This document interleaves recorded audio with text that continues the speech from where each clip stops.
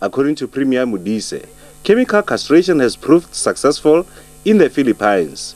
She says it can be used in South Africa to safeguard communities from repeat sex offenders. I think moral decay is getting very bad in this country because people only think about themselves. It was supposed to have been started at home, and I'm not blaming parents that they're not doing anything. Sometimes it's us kids who are not listening to what our parents are saying to us. Modise says the country's history of exploitation has diluted African morality and values.